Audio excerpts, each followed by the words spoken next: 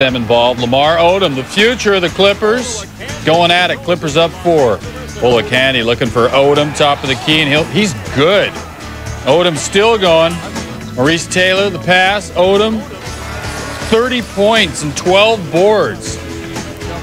Vernon Maxwell going for the Sonics, though. Gary Payton and Vin Baker working the give and go. Then Payton to Maxwell, the 3.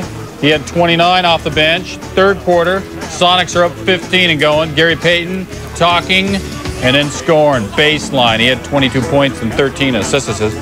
Payton and the Sonics win it 104-92. So about Lamar Odom and his 30 points, the record for most points by a rookie in the first game, 43 by Wilt Chamberlain back in 1959. The Sonics have won 23 of the last 24 now against the Clippers. Lose the headband, though. Defense for the Sonics here keyed a run that they made in the second half. Brett Berry with a steal, to Gary Payton, back to Berry for the jam, and the Sonics got rolling. They really got a big lift from Mad Max. Vernon Maxwell, tough shot here off the crossover killer dribble. 11 of his 29 in the fourth quarter.